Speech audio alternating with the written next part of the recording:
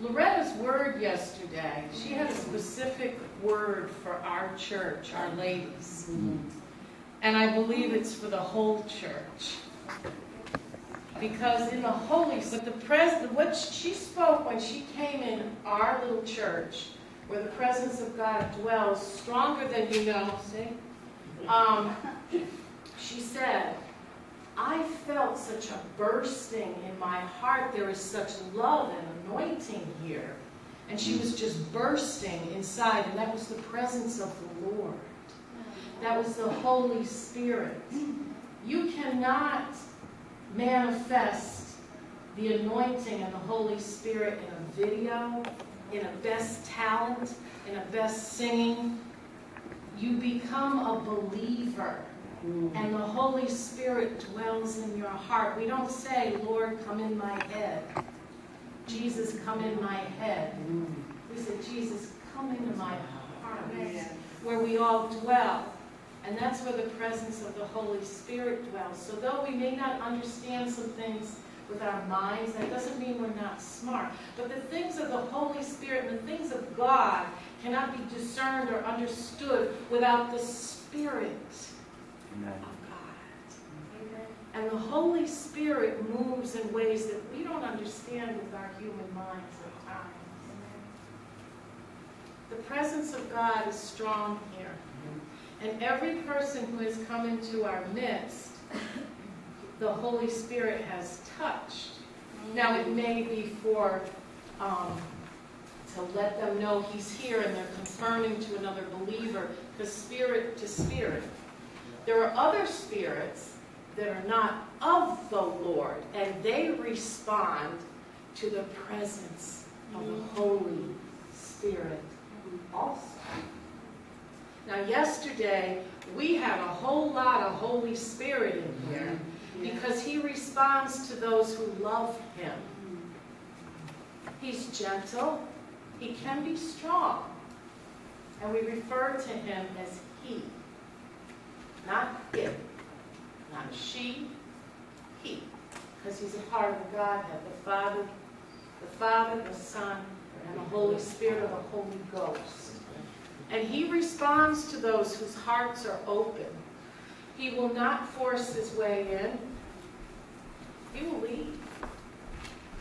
If a group of people or a person doesn't want Him, He will not push His way in. He'll lead. But those who want Him, who've tasted and seen how good the presence of God is, they want more, and He responds to that open heart. It's usually, and He really responds to a broken and contrite spirit. Because let's face it, our flesh is proud. We can do all things without Him who strengthens me. I strengthen me. I'm kidding. But the Holy Spirit, the word that Loretta had for the church, God's people, the believers, was hold on. Hold on. Hold on. And it was so beautiful because she was up here and she really ministered to us all. It was a mutual fellowship. And I was sitting over there near Adrian, and as she said, I believe I have a word from the Lord for you guys, and it was hold on. And I was over there, and I said in my heart, the best is yet to come. And that was the next words out of her mouth. As we looked at each other, she said, hold on. And she said, the best is yet to come. Amen. Hold on, church. The best is yet to come. Because a lot of you, a lot of us have had some really difficult struggles. Some very difficult struggles. But let me encourage you. Struggles, trials, tribulations, hardships bring you closer to God. They either harden you or they soften you. And the Holy Spirit will work through it all. They either harden you if you repel, or they soften you if you say, okay, I'm weak, I'm undone, and I need you. Yes, You're good. I need you. I need you. Yes. You don't need me. I need you. I need you. Yes. I need you. Let's see. Rocco has it up there. He asked me this morning, what is the name of your sermon? Be still and know that I am God. I know the time and season of your life. Be still.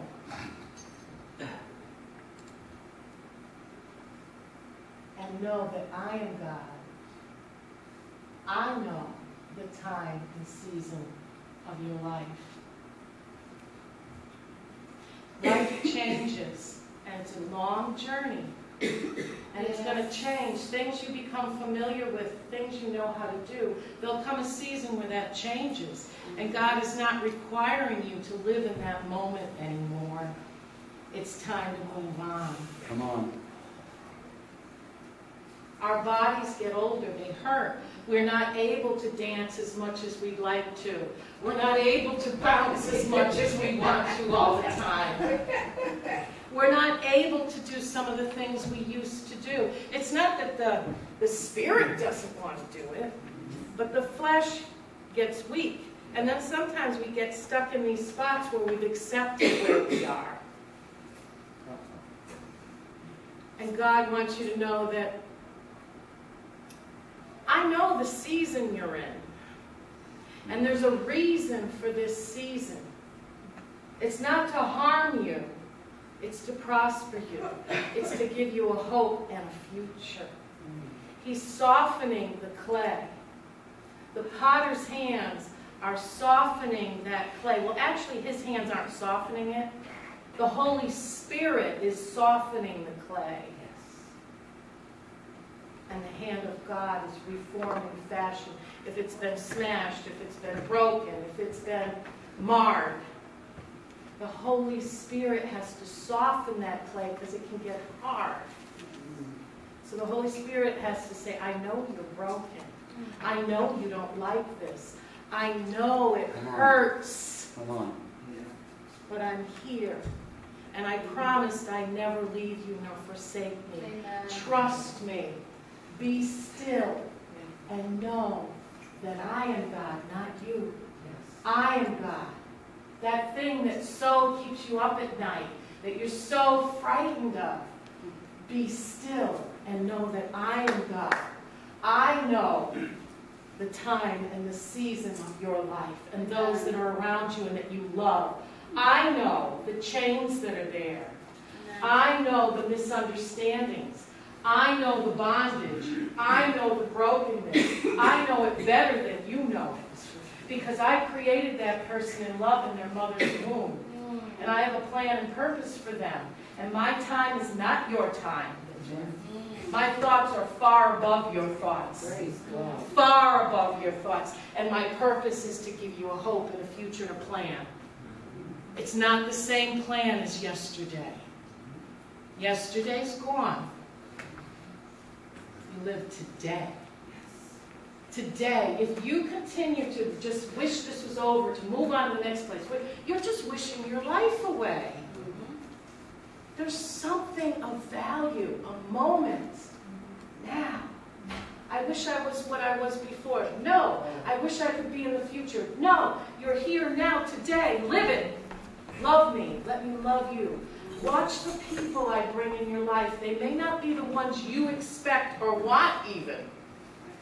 But I want to say something to you. I want to teach you something. I want to show you something you don't know nothing about. I want to show you something. I've heard your prayer. I know your heart. And I know you better than you know yourself.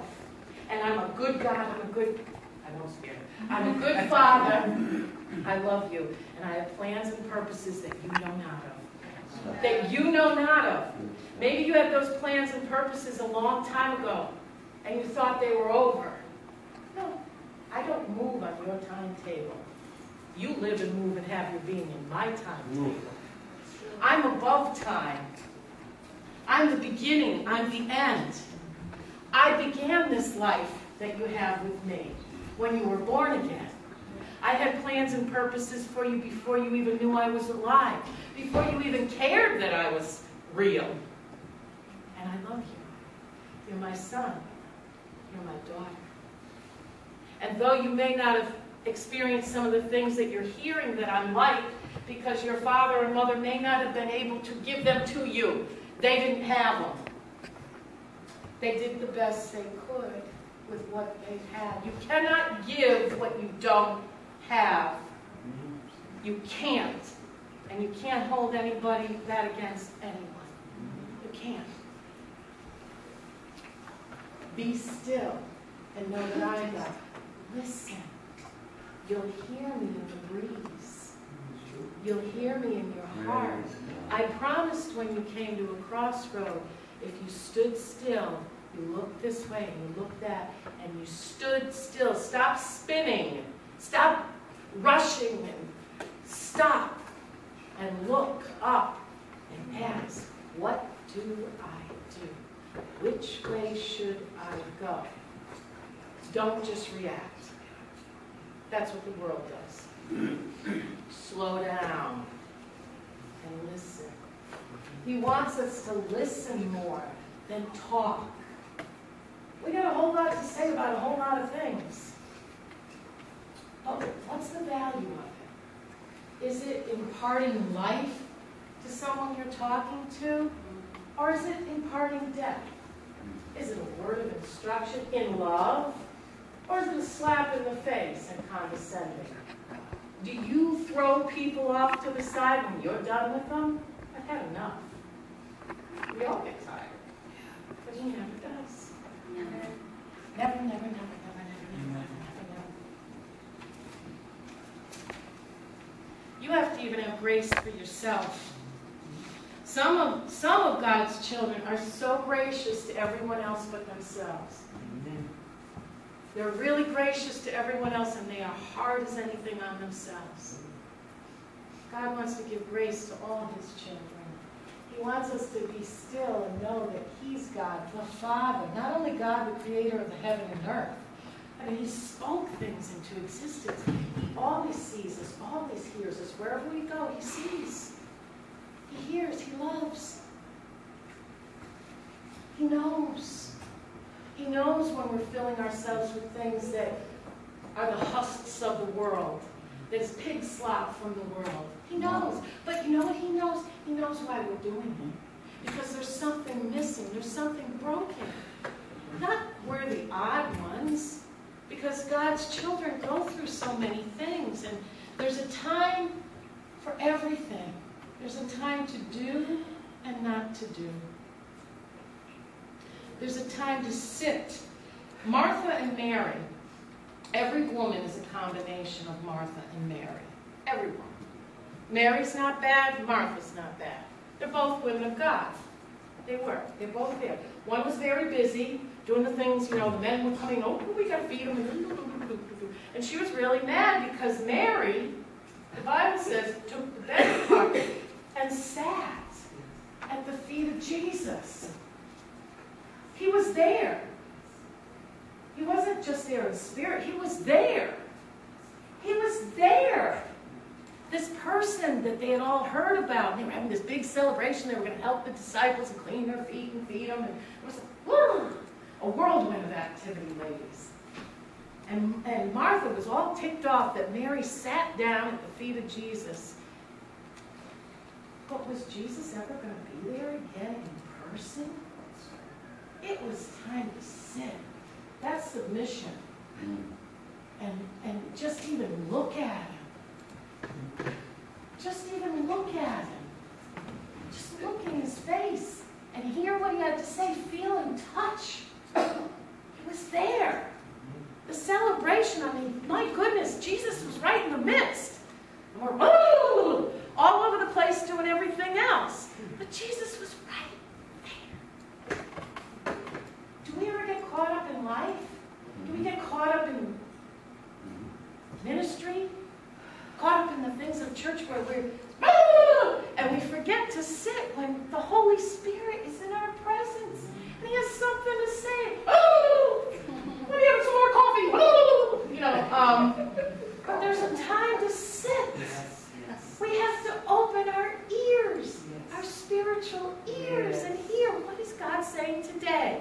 I know his word. Yeah. I know that's, yeah. I know. Listen.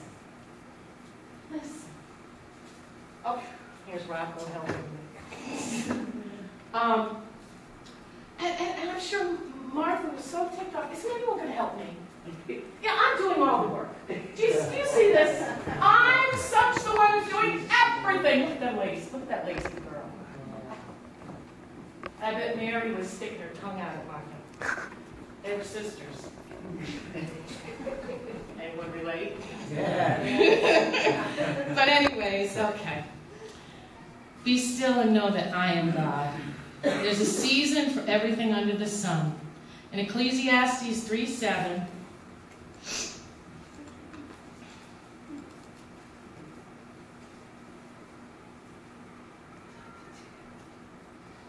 a time to be silent and a time to speak.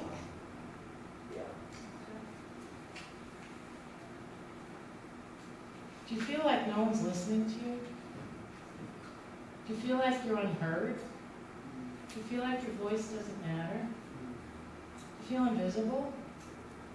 You know. But bring it to Jesus. Not everybody else. Bring it to Jesus. Because he really cares. It's a time to be silent and a time to speak.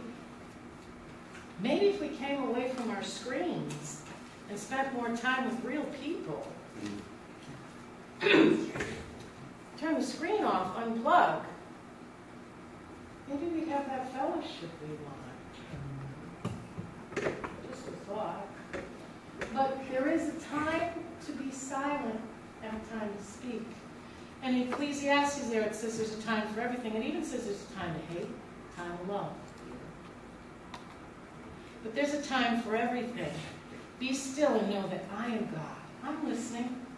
I'm going to answer the prayer. But don't be a child that's screaming to have your way. You're not in charge. I am. I've got a few things I want to teach my children. I love you, but you've got to rest. Mary rested. The Israelites didn't enter, there were many of the Israelites that didn't enter into the rest of God. That doesn't mean you lay down and do nothing. No, it means I trust God enough to do what he says. Whatever you know that he has said in his word, do it. Just do it. Oh, well, he doesn't know my situation. Yes, he does. These people don't get me. I don't know if that's true or not, but he does. There's a time for everything. And sometimes we just need to unplug. Sometimes we just need to be quiet and listen to the still small voice, because the Bible says that there's a still small voice that you will hear. But if we're so busy and loud, how are we going to hear that? He will speak to you at your most painful times of life, and it'll be so gentle, so quiet, so beautiful. But if you're you won't hear it, because, and he'll come through other believers. Take his love. You don't have to prove a thing to God the Father. He knows. He knows. You can rest. You can rest and know that he will do the work that only he can do in your life and in everybody else's. We don't need to lose our energy over someone who doesn't want to listen. If they don't want to listen, God could bring a miracle in front of them, they'll still not listen. That's true. Don't waste your Holy Spirit energy and anointing on the people that don't want to hear it. It's not about you. It's not because you didn't say it right, you didn't look right, facial contact, before you know, you won't say a thing. Because, and God doesn't want you not to bring his word and bring him to places. But don't be led by the faces of clay, what you're to do or not to do or say or not to say. You've got to know what his word says, And you've got to know how the Spirit is leading you. Not everybody else. When Jesus was here, there was a whole bunch of crowds screaming a whole bunch of stuff. And if he listened to all of them, he would have never accomplished the mission that God put him on the face of this earth for. He had to go. Sometimes he said, I love you all. I got to go, though. I got to go be with my Father. I've got to unplug. I've got to rest. I've got to hear what he has to say, because I only do what the Father tells me to, what he does. I cannot be accountable to you. You're the children. He's God. I'm the child, too. We have to listen to him. And we can trust him because he's there for our good. Be still and know that I am God. Not only God, but God, your Father. Jesus was the one who taught us how to pray. Our Father who art in heaven. That was a new aspect. That was a new thought in the New Testament. God, now Father. Father. Our fathers, our Father. Our flesh fathers or mothers, our Father. He's different. He's perfect. None of us are, but all of us are loved. All of us are loved.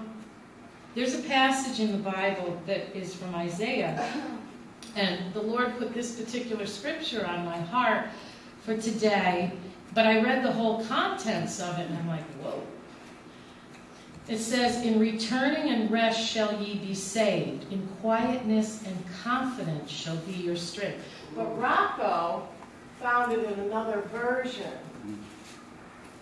This is what the sovereign Lord, the Holy One of Israel, says. In repentance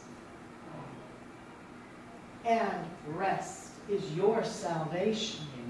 In quietness and trust is your strength. But you would have none of it.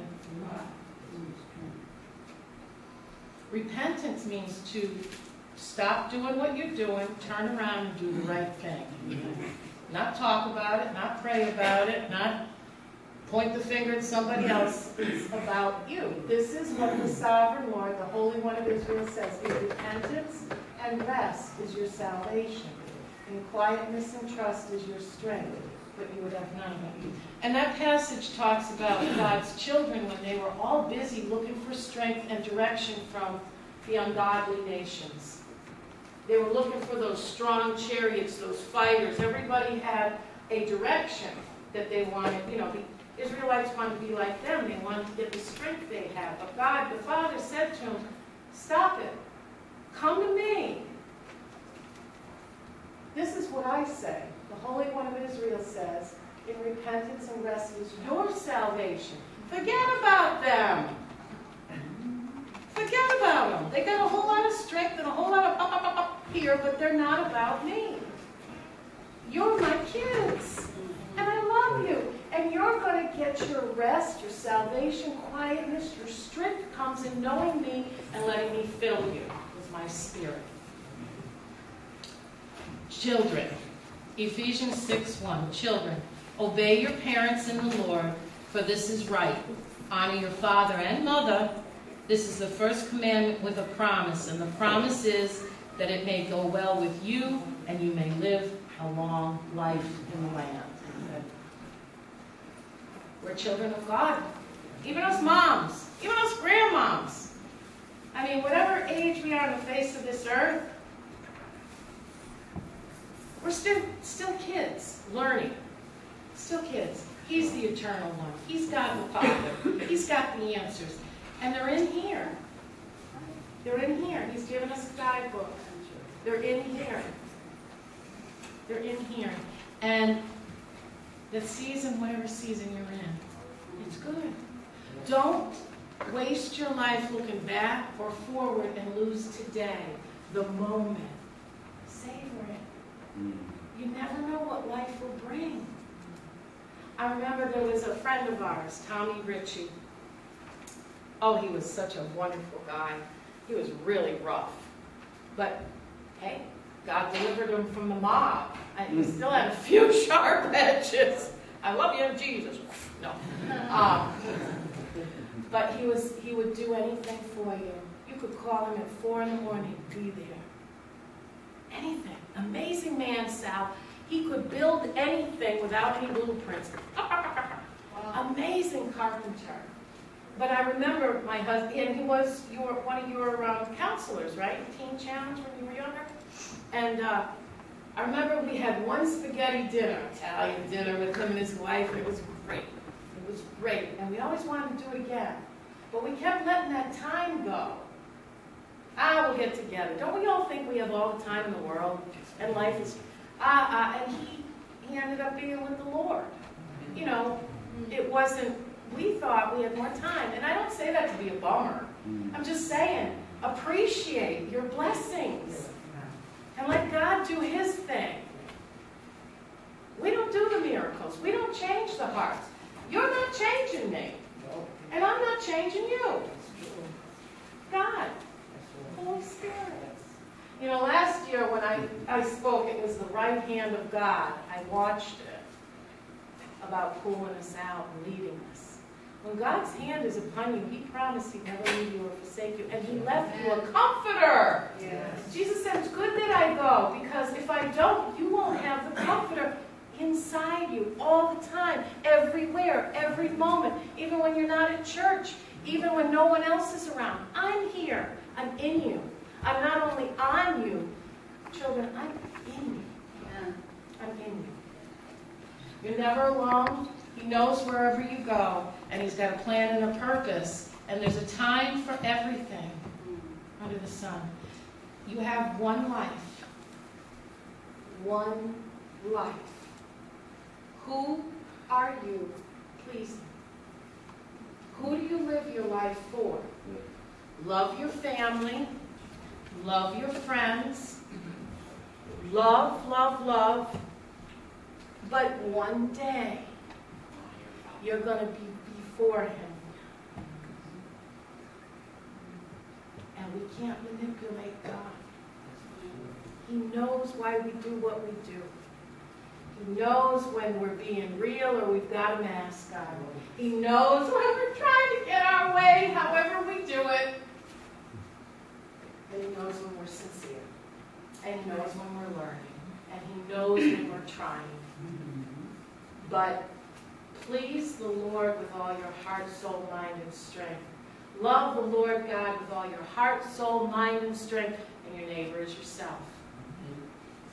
Because he's who you're living for to please, not everybody else around you. One life. Look up to the Lord. Look in his word. Eternity is real.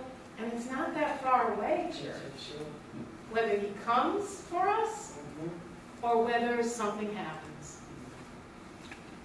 So, yeah, that's it. Love the Lord thy God with all your heart, soul, mind, and strength.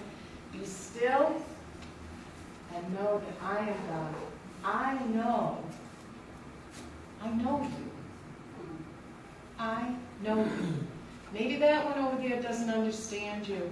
What's the matter? You can't make them understand you. No one's going to.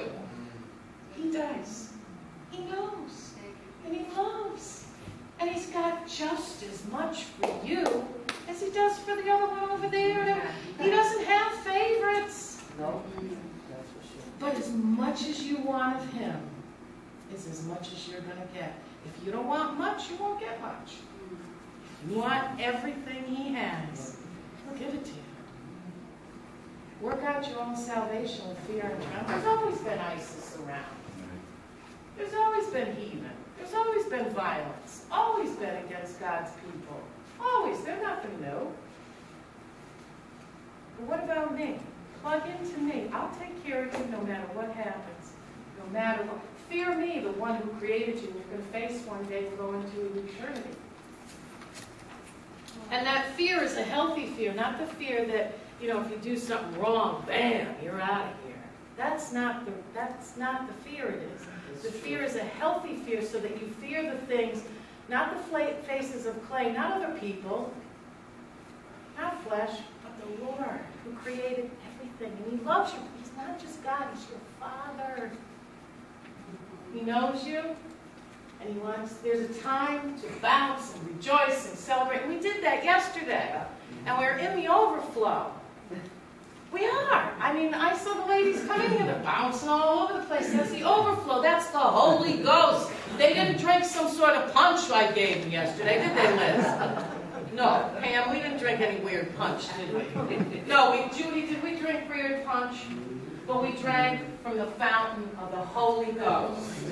We drank from the fountain of the Holy Ghost. And he came in like, wow. You know, he doesn't want to just give us enough. Oh, I'm surviving. How you doing? Oh, praise the Lord. Oh my God. And it gets like that sometimes, but the Holy Ghost gives you energy, gives you hope, gives you peace, gives you what you need. God said, I'll give you bread. I'm not going to give you a stone if you ask for bread. You enjoy giving good gifts to your kids. I'm God the Father. I enjoy giving good gifts to my kids. Let me fill you with the Holy Ghost. Don't be scared of the Holy Ghost. He's your friend. He's what you want. He's the new wine. He's something that you, they got nothing to give you that's going to get you what I give you. That's true. They got nothing on me, the flesh. Nothing. Nothing. So, the Holy Ghost, the anointing, the Spirit of God, the Holy Ghost, he's not a scary thing. No. He gives you what you need. And everybody needs something a little different all the time. And he can so easily give us all what we need all at once. He doesn't love one more than the other. We don't even have to wait in line.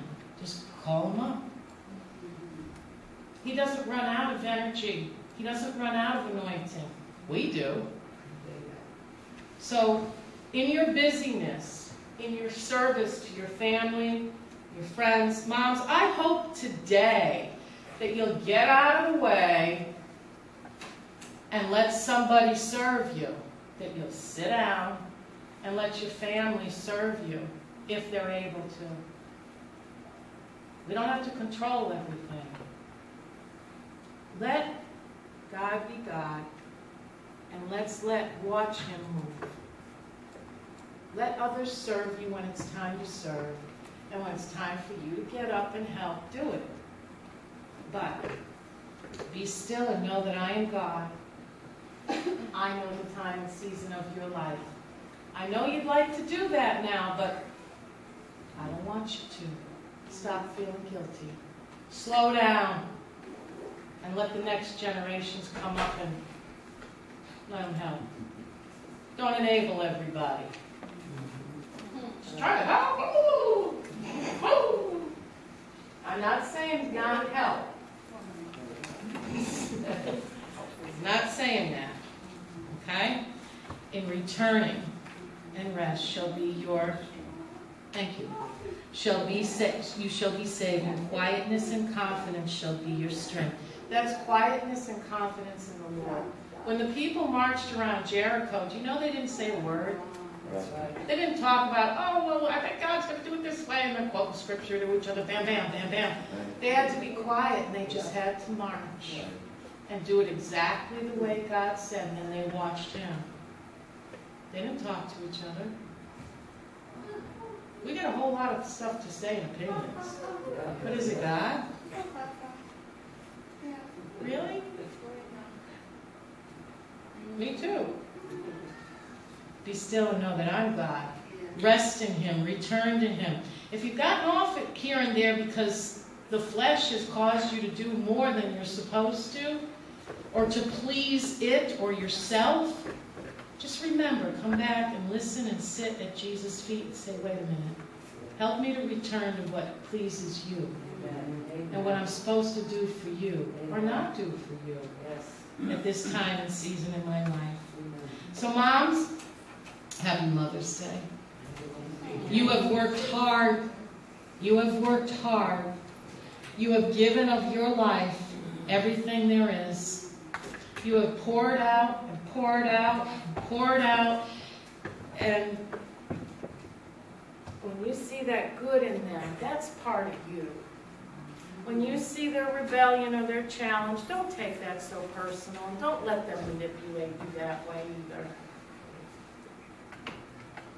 We're all human. And we all make choices, as many pastors say, everybody does whatever they want. So moms, you've done a good job. Give God the glory, and whatever else is there that needs to be done, let Him do it. It's not your fault if someone's imperfect. And I'm saying that to myself. You know? So, let's take the good, let's live our lives, let's remember what season we're in, and don't live in the past or the future. Live the moment by moment. Be still and know that the Father loves you. Enjoy your day, have fun, eat, do whatever it is you're doing. And if you don't have children, maybe you can go somewhere with someone else, or the men, if you bless somebody. Bless somebody. So, moms, you rock. You're wonderful. You're great. And God, you make the world a better place and a beautiful place. And you're beautiful. You're prettier than those flowers. And gentlemen and children, obey your mother. So life may go well for you. There's a promise there. You're going to look back one day and say, geez, why didn't I listen to my mom? I wouldn't have, well, that's all right. We all do that. But let's try to be, like Dorothy said, let's try to please the one who really loves us the most, which would be a mom, but even more, the Lord. So.